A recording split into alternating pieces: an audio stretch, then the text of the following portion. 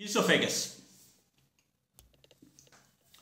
So in this we describe the competency, the appearance, relations, blood supply, nerve supply, lymphatic drainage and applied anatomy of the esophagus. Esophagus is a muscular tube. It is 25 to 28 centimeters long, approximately 2 centimeters in diameter, located between the lower border of laryngeal part of pharynx and cardiac part of stomach. The start and end points of esophagus correspond to 6th cervical vertebra and 11th thoracic vertebra. Gastroesophageal junction corresponds to xiphoid process of sternum anteriorly.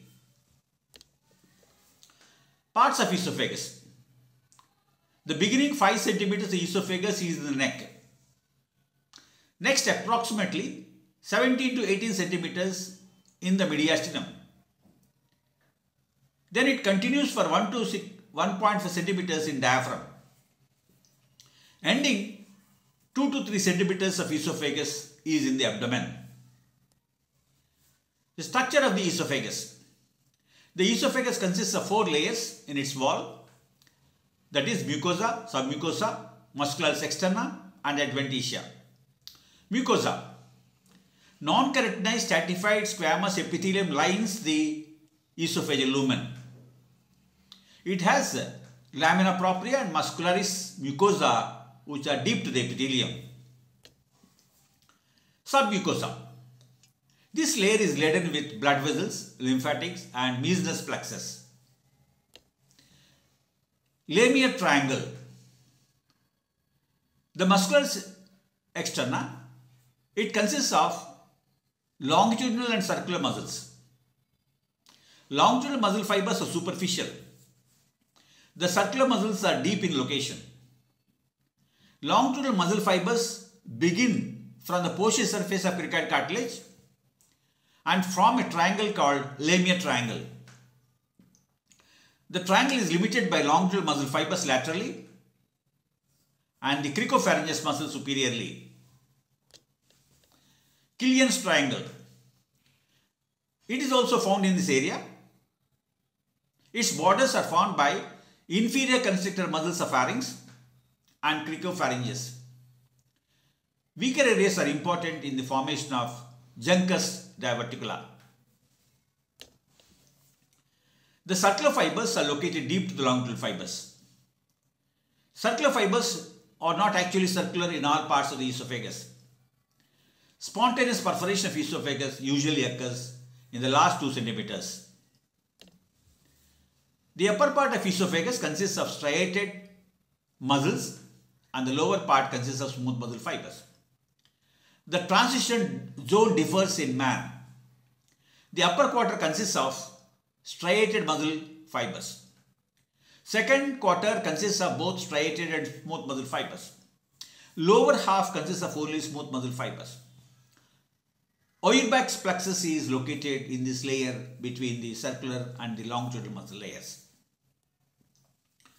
Adventitia. This layer surrounds most of the esophagus. Because no zero is found in the esophagus, infections and tumors can spread easily. Narrowing are curves of the esophagus. Esophagus has 7 narrowing points that can be seen using esophagoscopy or Bayesian swallow. 4 classic narrowings are found in almost all people. 3 other narrowings found in certain medical conditions. First classical is the beginning of the esophagus, that is oropharyngeal muscle forms it. It is located 15 centimeters from the maxillary central incisor teeth. Topographically, it corresponds to the body of the 6th cervical vertebra. This narrowing is named as upper esophageal sphincter. Second narrowing corresponds to superior border of the manubrium. Anterior and posterior esophageal walls come closer in hyperflexion of the neck and partially narrowing point occurs. The third narrowing point, or the second classical narrowing, is made by aortic arch. It is located 22.5 centimeters from the maxillary central incisor teeth. Fourth narrowing, which is also called as third classical narrowing, located at the crossing point of esophagus and the left bronchus, 27.5 centimeters from the maxillary central incisor teeth. Fifth narrowing is formed if the patient has atrial dilatation caused by mitral stenosis. This point is located just below the bronchial narrowing. The sixth narrowing is called Lehmann narrowing. It is located at the second crossing point of esophagus and aorta. This point is located at a plane corresponding to upper edge of 10th thoracic vertebra. Lehmann narrowing occurs in situation of aortic atherosclerosis.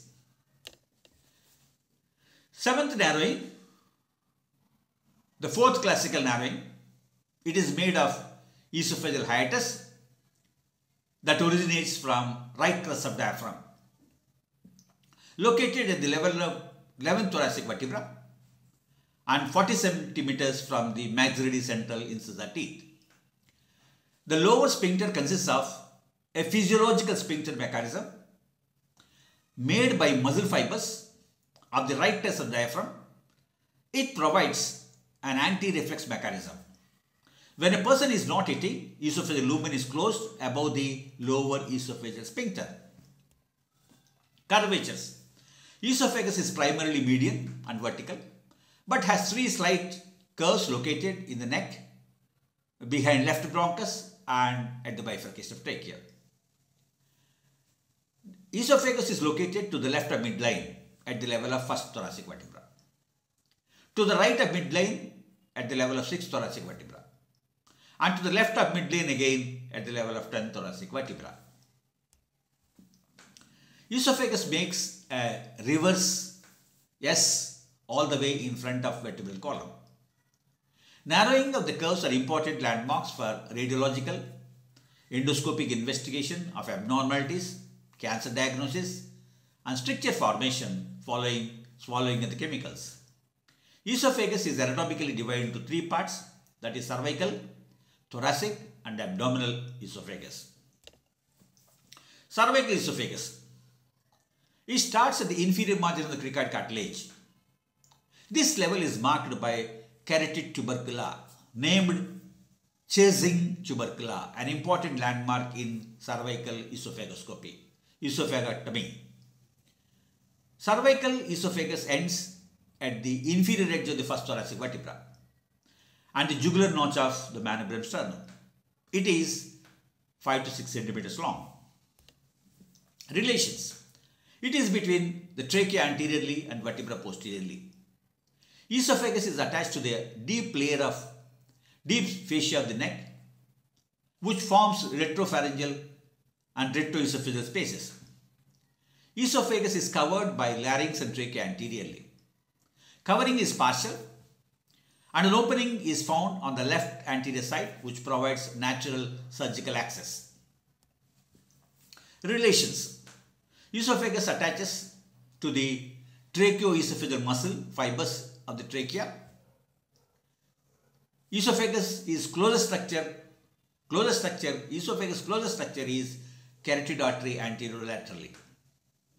Inferior thyroid artery, thyroid lobes, recurrent laryngeal nerves, and other important relations of esophagus. Thoracic duct lies on left side of it. Esophagus is related to cervical vertebra, paravertebral muscles posteriorly. The importance of relations in the cervical region. Sagittal septa, which forms the retropharyngeal and retroesophageal spaces, block diffusion of abscess to this of this area to superior mediastinum. But abscess can diffuse via pretracheal space to the superior mediastinum and can cause fatal complication. Recurrent laryngeal nerve lies in the tracheoesophageal sulcus, and esophagus is close to this nerve and is important in case of cervical esophagectomy. Thoracic esophagus. It is measuring 16 to 18 centimeters in length, located in the superior and posterior mediastinum, running from 1st to 11th thoracic vertebra. It does not fit the concavity of the vertebral column. However, it changes location to the left gradually from start to the end. The most important relation in this region is the thoracic duct, which lies behind the esophagus. Thoracic esophageal relations. Anterior relations include trachea, aortic arch, right pulmonary artery, left main bronchus, plexus of esophagus, pericardium and left atrium. Posterior relations include the posterior side of esophagus is related to vertebral column, posterior intercostal arteries, esophagus vein, hemiesophagus vein, aorta, posterior vagal nerve and pleura. Left relations, aortic arch, left subclavian artery, left recurrent laryngeal nerve, left vagus nerve, thoracic duct and thoracic part of aorta. Right relations, esophagus vein, pleura of mediastinum, right main bronchus, right vagus nerve. Importance of relations. Close proximity of the upper 2/3 of esophagus to thoracic duct increases the risk of thoracic duct injury in the middle and upper mediastinal sections of the esophagus. Dissection. Middle and upper mediastinal dissection of esophagus. At a level of diaphragmatic hiatus, a soft areolar tissue connects esophagus to diaphragmatic crura, and a slight concave area formed is called as portal concavity, and that allows the formation of hiatal hernia. Importance of relations. Superior mediastinum becomes narrower above aortic arch. Esophageal tumors can easily infiltrate left recurrent laryngeal nerve and respiratory system. However, aortic arch, esophagus vein block tumors in these areas to infiltrate lower part of mediastinum. Lower parts of thoracic esophagus are surrounded by soft areolar tissue. Here, esophagus is not touching any adjacent organs and descends slightly away from the vertebral column, making dissection and resection easier and tumoral infiltration more difficult in this area. Abdominal esophagus. Abdominal esophagus is 1 to 2.5 centimeters long and is topographically located at the 11th vertebral spine plane, 11th vertebral plane. The plane passes through the 7th rib cartilage and sternum anteriorly. It passes through esophageal hiatus of diaphragm, which is comprised of muscular fibers of right crus. 3 ligaments connect esophagus to spleen, liver and diaphragm, and they are hepatogastric, gastrosplenic and gastrophrenic ligament. Relations. The following structures are related to near the abdominal esophagus. Posterior side of segment of liver, left vagus, esophageal plexus anteriorly, left and right crus of diaphragm, aorta and left inferior phrenic artery posteriorly, caudate lobe of liver at the right side and fundus of the stomach on the left side. Esophageal hiatus. It is located on the right side of midline and is 2 centimeters in diameter. It is located at the 10th vertebral plane. Before reaching hiatus, esophagus dilates at a place called epithetic ampulla, that is delaying point of morsel when swallowing during the radiological examinations. Anti-reflux mechanism. Esophagus ends at a place called cardia of stomach. Right side of esophagus continues as lesser curvature of stomach. Left side angles with greater curvature of stomach, forming angle of His. A mucosal tongue descends into stomach is called as Gubarov's valvula. His angle and Gubarov's valvula are important in anti-reflux mechanism. Phrenoesophageal ligament is the primary part of anti-reflex mechanism that includes Gubrow's valvula and angular face. Supports of esophagus. The fibrotic membrane that attaches esophagus to the vertebral column is called as Bowditter's membrane. Bowditter's membrane. The phrenogastric ligament lies between the diaphragm and the cardiostomach and both vagus nerves. Vagus nerves hang esophagus to thoracic cavity. Cutting vagus nerve elongates esophagus 4 to 5 centimeters. Arteries of the esophagus. Inferior thyroid artery provides primary arterial flow to cervical esophagus. Thoracic portion of the esophagus takes blood from aorta, bronchial arteries, right intercostal arteries. Abdominal esophagus is fed by left gastric artery, short gastric arteries and descending branch of left phrenic artery. The veins of the esophagus. Venous system of esophagus begins at submucosal plexus, which perforates muscular layer and empties into esophageal system. Cervical portions of the venous drainage empty into inferior thyroid veins. Thoracic portion venous drainage empties into esophagus vein and right bronchocephalic vein. Venous drainage of the abdominal portions empties primarily into the left gastric veins. Varices of esophagus. Lower esophageal veins connect to superior caval system. Lower esophageal veins connect to superior caval system by azygous and hemiazygous veins in multiple shunts. And other multiple shunts are located between inferior caval system and the lower esophagus. Retrograde flow of esophageal venous blood causes venous dilatation and varices. And these varices can cause fatal bleeding. Lymphatic drainage. Lymphatics are located in every layer of esophagus, but primarily at lamina propria, forming a giant network of system. Cervical lymphatics empty into internal jugular lymph nodes and upper tracheal lymph nodes. Lymphatics of the thoracic esophagus empty into posterior parietal and diaphragmatic, and abdominal parts of lymphatic system empty into left gastric and paracardiac lymph nodes. Innervation. The parasympathetic and sympathetic innervation form esophageal innervation carrying stimuli to esophageal muscles, glands and veins and arteries. Parasympathetic innervation. Esophageal innervation is primarily accomplished by vagus nerves, which end at dorsal vagal nuclear brain. Cervical esophagus takes thin fibers from both recurrent laryngeal nerves. Thoracic esophagus is primarily innervated with the left vagus nerves, but the upper part of thoracic esophagus takes some fibers from left recurrent laryngeal nerve. Vagus nerve fibers form 2 or 4 branches under tracheal bifurcation.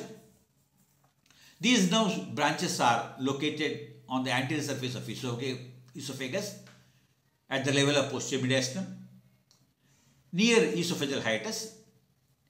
These nerve branches unite and form 2 vagal trunks of esophagus. Variation in the vagal trunks is important during vagotomy. Sympathetic innervation. The upper part of esophagus is innervated by pharyngeal plexus, which is fed by superior and middle cervical ganglion. The superior parts of thoracic esophagus are innervated by stellate ganglion and ansa subclavia. Lower parts of thoracic esophagus are innervated by greater splanchnic that end in celiac plexus. Thank you.